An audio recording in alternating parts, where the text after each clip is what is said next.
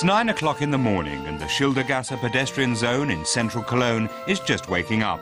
This organ grinder has a long day ahead of him. A few hours later, the crowds will have arrived. The Schildergasse is the busiest shopping street in Germany, but for now it's still fairly quiet. A few people have headed to the traditional Café Riese to wait for the stores to open. We're here to test consumer confidence, and they seem like the right people to ask. I'd like to buy a nice jacket, and I'll probably shop around. I'll go to a few different stores, and I don't mind if I end up having to return back somewhere.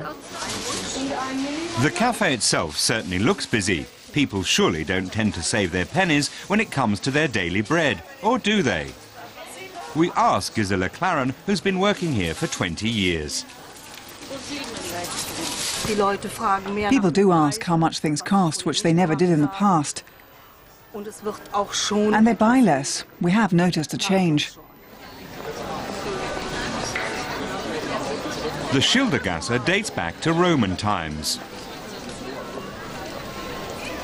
During the Middle Ages, it was home to artists who painted coats of arms. Today, it's a commercial hub.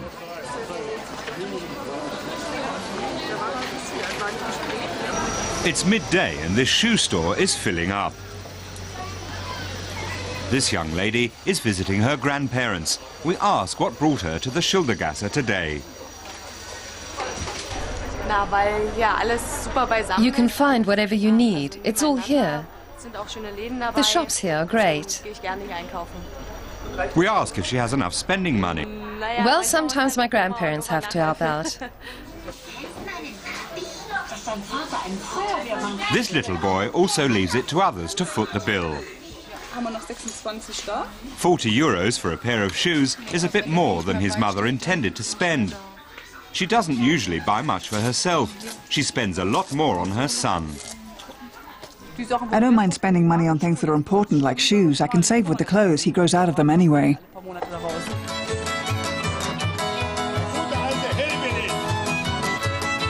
It's 1 in the afternoon. These buskers have found the perfect spot. They're too busy to spare any time to answer our questions, providing some entertainment to people taking a short break from shopping. There are few independent retailers left in the Schildergasse. Rents are high and the well-known chains have taken over. This clothing store opened 3 years ago.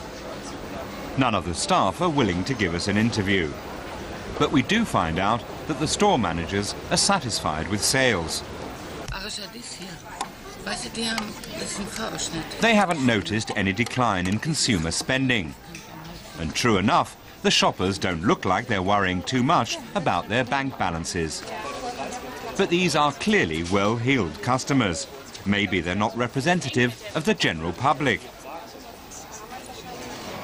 It's 5:30 and we make a quick stop in a high-end store that sells nothing for under 1,500 euros. A wristwatch from here could set you back several 100,000 euros. So is anyone spending that kind of money these days? We asked the manager. Customers are still willing to treat themselves to a few luxuries that they know they will enjoy. In that respect, we haven't noticed any change. We ask who shops here.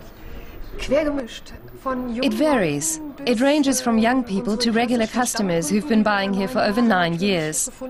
They like to see the same people here in the store. But they range from young to old, casual to very smart.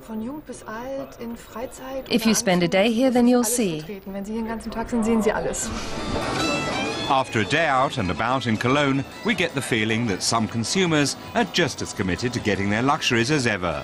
But others, less fortunate, are having to tighten their belts.